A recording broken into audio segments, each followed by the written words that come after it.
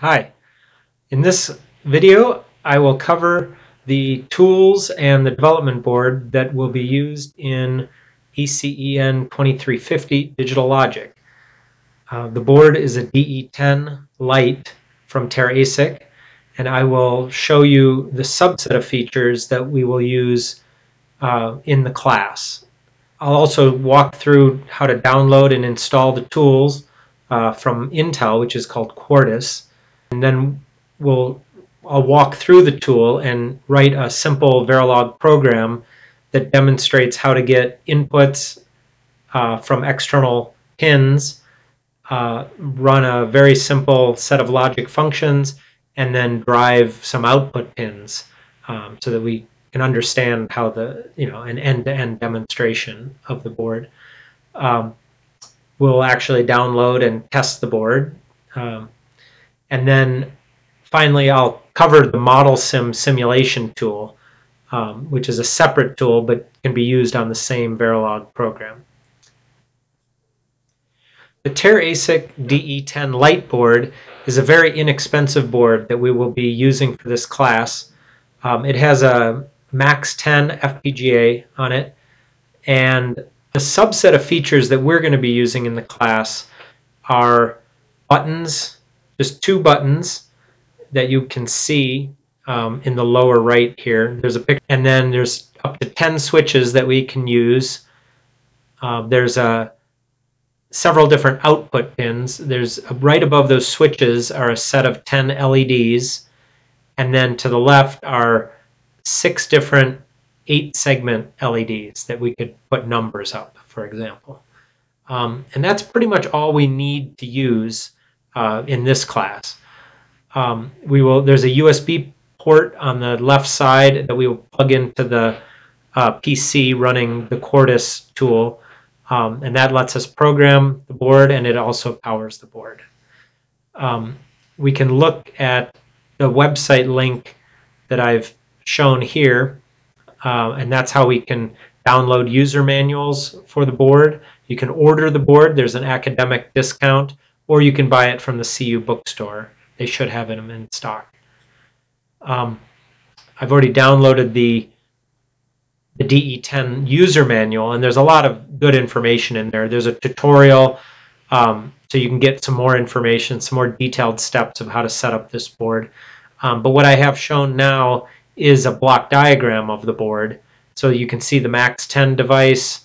You can see at the bottom the 7-segment LEDs, the 10 individual LEDs, the 10 slide switches, and the 2 push buttons.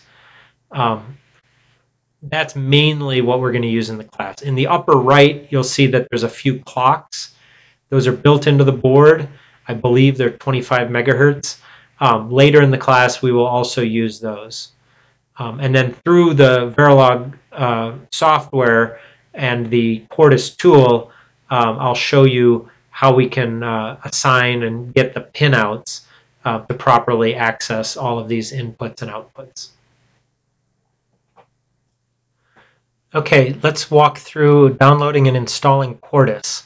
So we're going to use Quartus Prime 18.1 Lite Edition, which is free, and the website, which I'll click through in a second, I'll show you that. We're going to install this on Windows 10.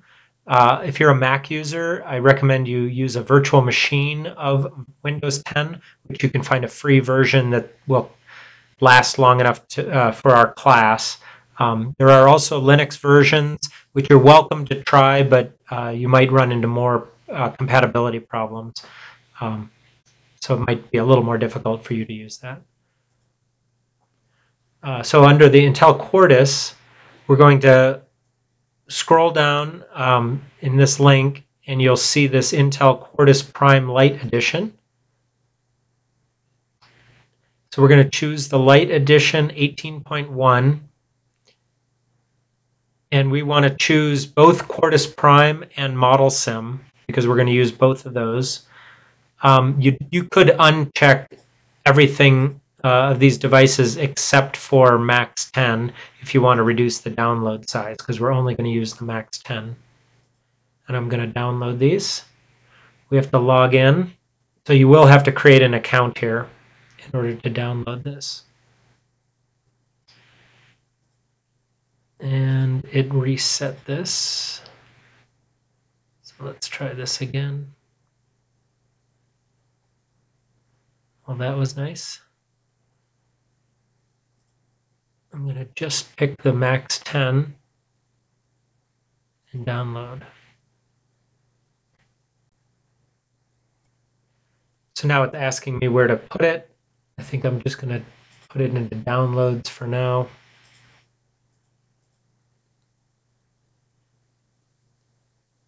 So we'll pause and let this download, and I'll come back. Okay, we've finished downloading, and now here's our download folder. So we'll just run our Quartus Lite setup. Okay, accept the agreement. Just pick the default. We have all of that. There we go. Okay, we're just about done, and it did take about 20 minutes, and it looks like it also installed ModelSim in the same time, so that's good.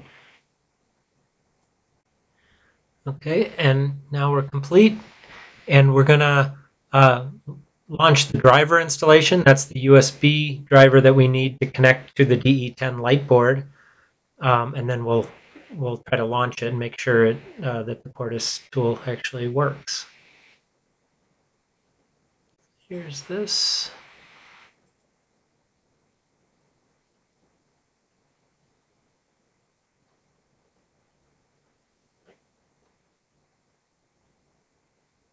So now we do need to look at the licensing, and we should already have this license working since this is a free edition. So let's see. So that didn't work exactly the way we had hoped. It tried to launch Quartus and it seemed to hang, so I killed it with the task manager. But then I ran it from the desktop a second time and it did launch properly. So Quartus is installed correctly. Let's try running ModelSim. And I'm just running it from the Windows search bar. And this looks like it's launching. And there we go. So both ModelSim and Quartus work properly.